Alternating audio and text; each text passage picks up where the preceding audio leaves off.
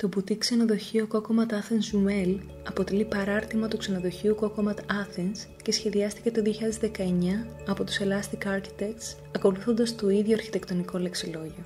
Απαρτίζεται από 2 κτηριακές μονάδες, μία νεοκλασική και μία πιο σύγχρονη.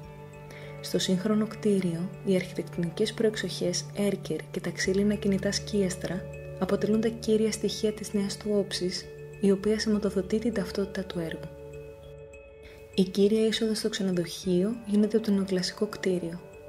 Μία σκάλα οδηγεί προς τα πάνω στα δωμάτια και προς τα κάτω στους κοινόχρηστους χώρους και τη ρεσεψιόν. Εδώ σώζεται ο γύψινος διάκοσμος στο ταβάνι, ο οποίος έχει συντηρηθεί. Το νεοκλασικό κτίριο του 1925 σχεδιάστηκε από τον αρχιτέκτονα Φωτιάδη και αποτέλεσε την κατοικία του. Σήμερα έχει πραγματοποιηθεί πλήρης αποκατάσταση και έχουν γίνει διάφορες προσθήκες απαραίτητες για τη σωστή λειτουργία του ως ξενοδοχειακή μονάδα. Στο πρώτο και στο δεύτερο όροφο, που ήταν οι στάθμες των κύριων χώρων της κατοικίας, σήμερα βρίσκονται τα δωμάτια.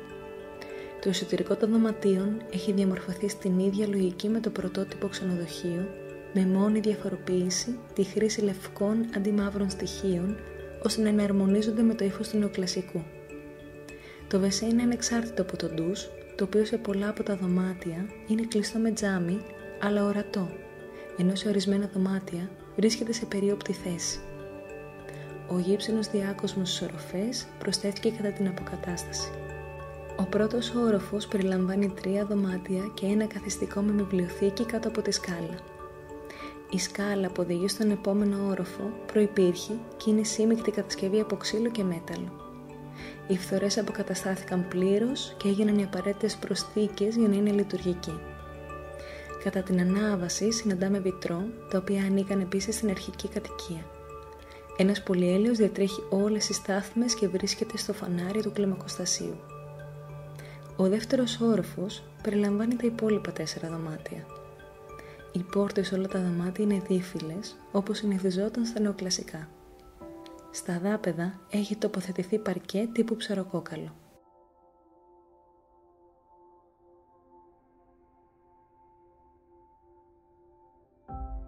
Η κεντρική σκάλα της κατοικίας οδηγούσε μέχρι τον δεύτερο όροφο, επομένως κατά την εγκατάσταση του ξενοδοχείου χρειάστηκε να διανοιχτεί τρύπα στην οροφή και να συνεχιστεί η σκάλα στη λογική της προηγούμενης. Η μοναδική πρόσβαση στο τρίτο όροφο, που αρχικά στεγάζει τα δωμάτια του προσωπικού, γινόταν από μια σκάλα υπηρεσίας που βρισκόταν στην πίσω μεριά του κτηρίου.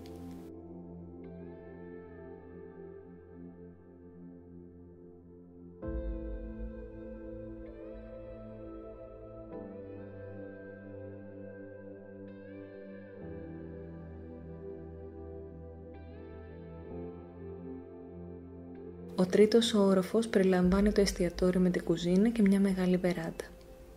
Η πρόσβαση στους χώρους αυτούς είναι ανοιχτή και σε μη διαμένοντες στο ξενοδοχείο.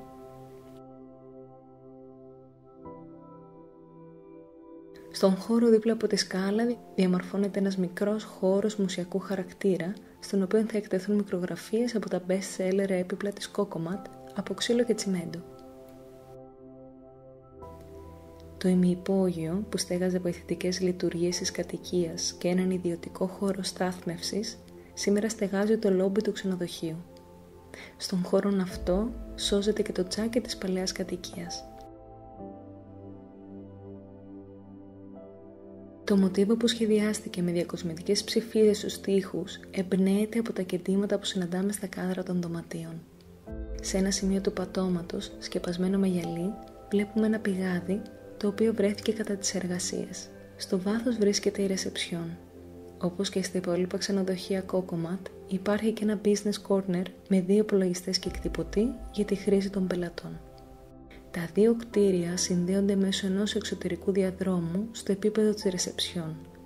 Ένα εξωτερικό ασανσέρ οδηγεί τόσο μέχρι τον τελευταίο όροφο του νεοκλασικού, όσο και στον ημιόροφο του δεύτερου κτιρίου, από όπου γίνεται η είσοδος προς τα υπόλοιπα δωμάτια. Η πίσω όψη του σύγχρονου κτηρίου ακολουθεί την ίδια σχεδιαστική λογική με τις ξύλινες περσίδες και τις μεταλλικές λεπτομέρειες. Ο εξωτερικός διάδρομος καλύπτεται με μεταλλική πέργολα με κινητό σύστημα σκίασης για προστασία.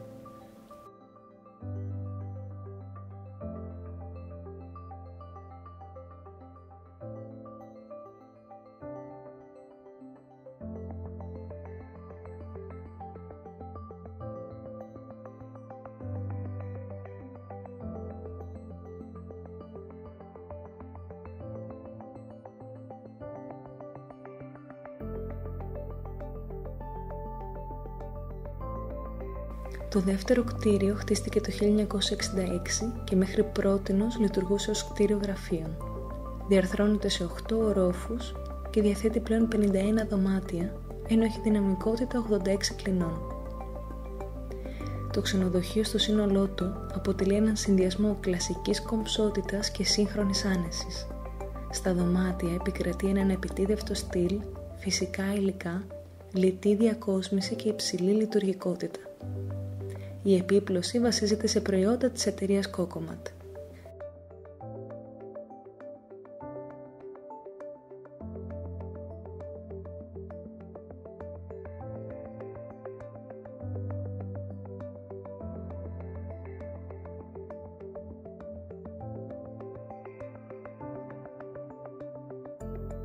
Το υπόγειο προορίζεται για άθληση και χαλάρωση των πελατών. Ένας κατακόρυφος κήπος από αληθινά φυτά δεσπόζει πίσω από την πισίνα.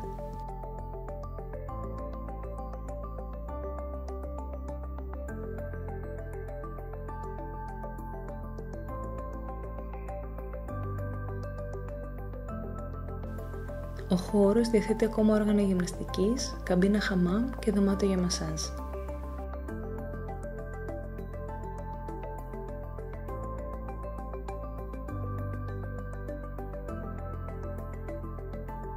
Η ονομασία Jumelle, που σημαίνει δίδυμος, προέκυψε από την ομοιότητα με το πρωτότυπο ξενοδοχείο Coco-Mat Athens στην Πατριάρχο Ιωακήμ. Όπως εκείνο, έτσι και εδώ, ο σχεδιασμός αντικατοπτρίζει πλήρως τη φιλοσοφία και την αισθητική της Coco-Mat.